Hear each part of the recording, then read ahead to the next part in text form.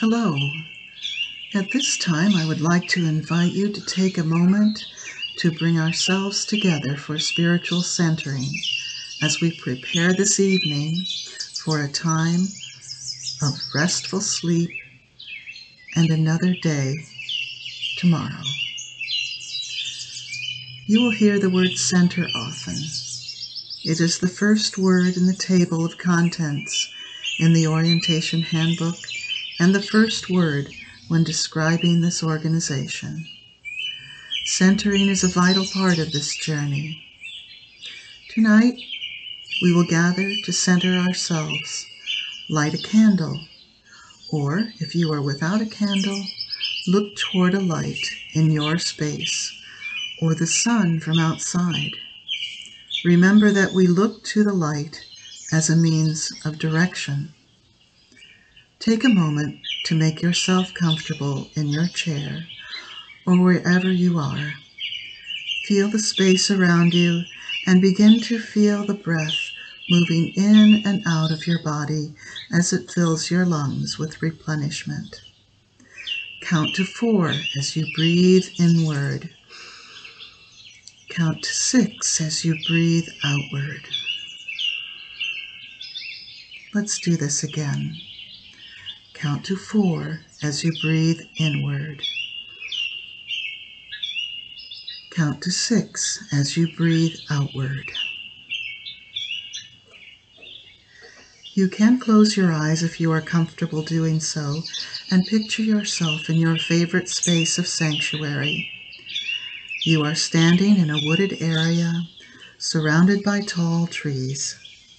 These aren't just any trees, but trees grown on a mountainside 1,000 feet high.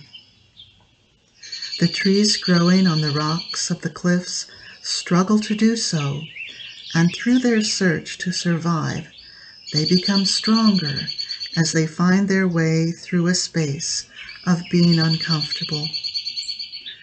These spruce and maple trees take a long time to grow, and as they do, they provide cleaner air, shade for your protection, and warmth with their branches. Their rings are close together, creating a tight grain that is strong. Now look at the branches and notice that they are varied and crooked. There are none that are perfectly straight. In fact, they all seem to be crooked. God created these special trees that slowly grow for a special purpose. These trees are whispering with music.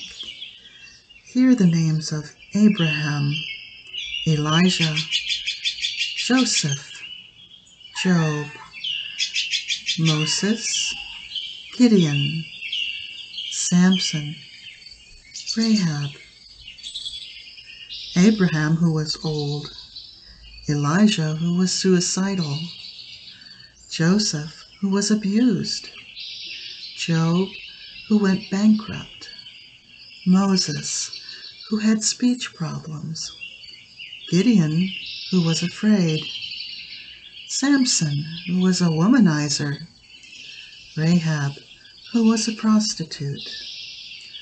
All these people were imperfect, and yet God called them to carry a light to the people. They, like the trees, were crooked sticks. God uses flawed people to share hope in a flawed world. Hear the trees as they share with you their special purpose. High in the mountains are the most valuable trees, with tightly layered wooden grain used to create the most beautiful sounds for the most beautiful stringed instruments ever made, Stradivari instruments. We are like these trees as creatures of God. We are not expected to be perfectly straight. An old medieval saying says, God draws straight lines with crooked sticks. Now, with your warm boots on and wearing your coat, walk down the mountainside to the valley where the grass is green and soft. Remove your coat and breathe in the air around you once more. Prepare yourself for a time of spiritual refreshment as we gather tonight and as we prepare to create beautiful music together. It is said that music is conversation without words. Welcome to the Center for Spiritual Formation. Amen.